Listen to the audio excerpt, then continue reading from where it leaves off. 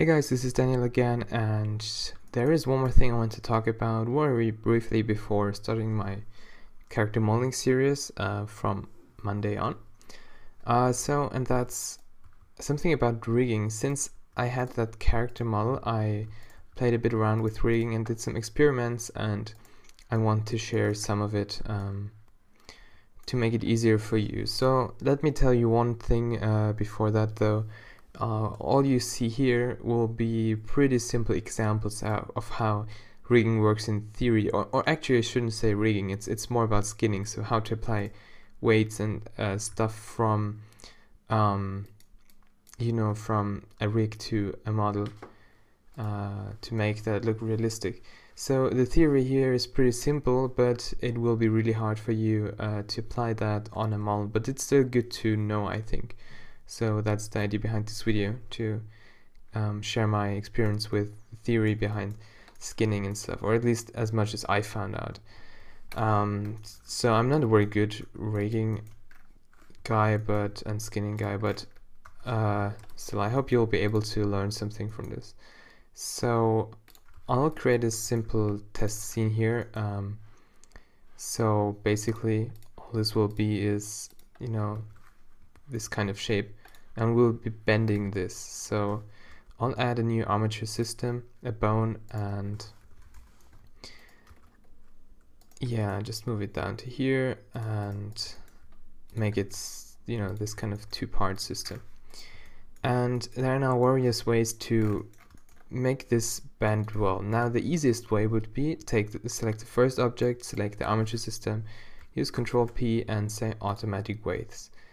And then you can select the armature system, go to pose mode, and you'll have some deformations. And those are not bad actually, those are pretty good in my opinion. But you still see that there are a few issues with that, especially when you have a more complex object.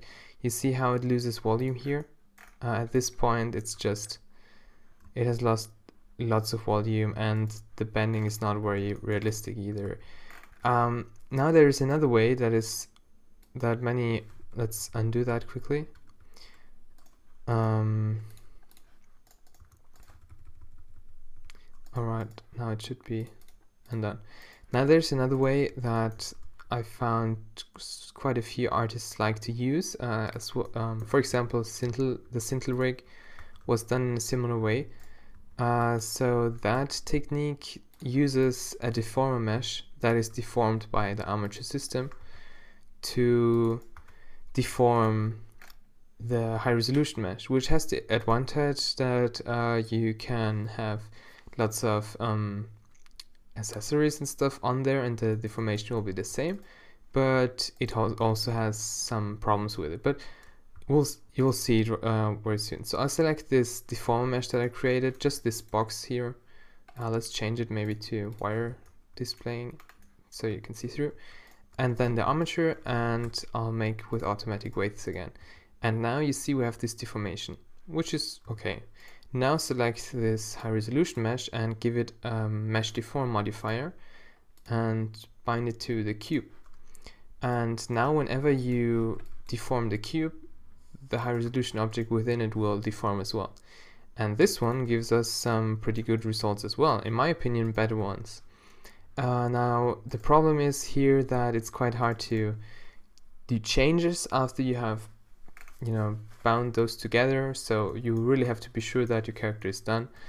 And the other thing is that, what was it? Well, alright, of course, when you have a very complex object, you have to make sure that nothing sticks out of the boundaries of this cube, not even a little bit, because if it sticks out of it, it will not be deformed. So, and it takes lots of space in the blend file, saving those deformation data and stuff. But it's pretty good. Now there's one more thing, and now this is what people normally do. Let's say, since we still lost some volume here, there are some other software packages that have some very advanced system where it fixes that with a half simulation, half I know how it works. But In Blender we don't have such a thing, so we have to fix this loss of volume manually. And this is what this video will be mainly about, I think, or at least that's the important thing that I want to show you in this video, and that's how to do it. So there is something called blend shapes in Blender. You can find it here. Just add the basis, which is this normal shape, and then the first key.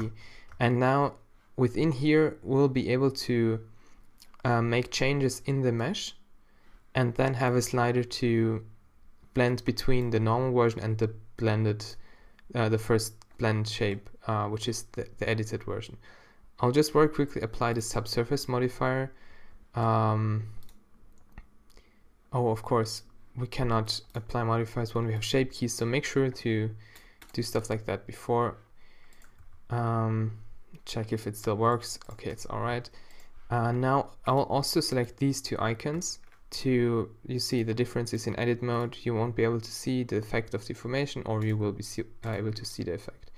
Yeah, we also want that for editing it. So we again make the base and the first key, and then we go with the first key selected to edit mode and do some changes on the deformation. Change it in the way you want it to be. And now you see you have the slider and it makes it different, the shape. Now, yeah, and there are now lots of things you can do to make this look better. And you can also apply another modifier on top of it, you know, stuff like that. I just did this very quickly, but you can spend lots of time on this and do it properly. Now, this would be quite a good deformation, but you see the problem is when we reset the rotation of this, we want this key to go back to 0 as well. And there's a way to do that. So you go to Graph Editor and right click on this value and add a driver. And then you go here to drivers. And then you go here to the first key and select the first key. And then over here, you need to change a few things with the settings here. So the first thing I'll do is I'll select the object here that manipulates this value. So that would be this specific bone in my armature system, which is this one. And I want this value to react on the, I think it's the X rotation, the local one. Let's test this very quick. I'll turn it, and then you see here, yeah, the value has changed. So that's the right one. Let's say this is only for deformations up to 90 degrees. So there is the value, and what we now want to do is to make sure that value 1 is reached at 1.5. I think that's how it worked. Let's see if it does. Oh, and one more thing you need to do, the type you need to change to maximum value. And now you see when it's rotated none,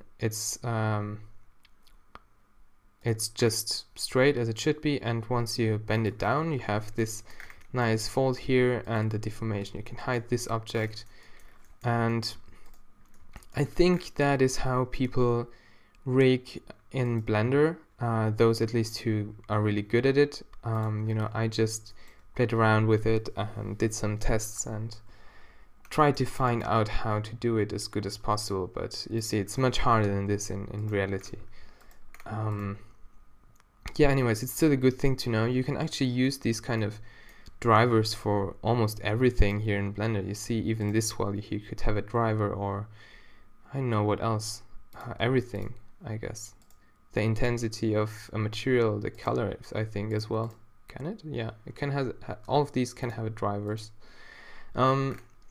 Yeah, so drivers are a pretty cool thing, and even if this in particular didn't tell you a lot or didn't teach you much, knowing how to use drivers itself is already a big thing. Yeah, so that is all as far as my research on rigging goes. Yeah, hope you liked it, and thank you for watching as always.